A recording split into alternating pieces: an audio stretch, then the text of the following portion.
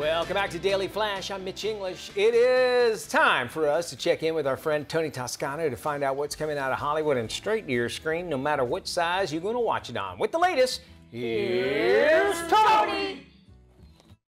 New on Prime Video is the dark comedy The Consultant. It stars Christoph Waltz.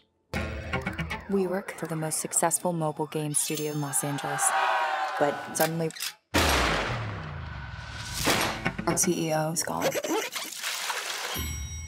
And then he arrived.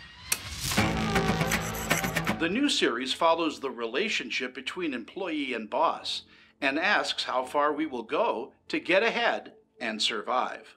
What do you think audiences are going to take away when they discover The Consultant? Well, I hope that they're all a little, that they look over their shoulders, maybe both sides, and reconsider their relationship with work. The Consultant is a darkly funny and cautionary tale about giving up too much of your soul for your job. Along with tightly woven scripts, Christoph Waltz is brilliantly sinister, making The Consultant a must-watch show. Again, it's streaming on Prime Video and gets an A. It's not rated. In selected theaters is the new inspirational comedy, Jesus Revolution. It stars Kelsey Grammer. You're passing judgment on people you know nothing about. Maybe that's why your church is so empty. When God walks in here, brings me a hippie, I'll ask him what it's all about, because I do not understand. His house has a very good vibe. Pastor Chuck Smith opens the doors of his languishing church to a stream of wandering youth.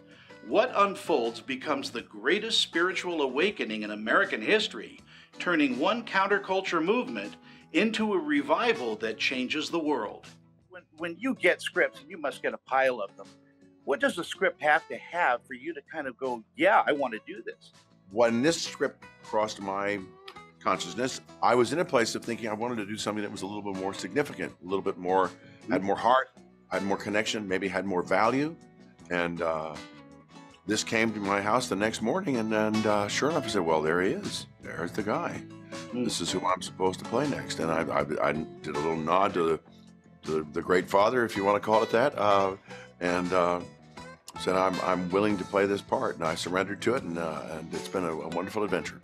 Jesus Revolution is a throwback to some of those feel-good films of the 1960s and 70s.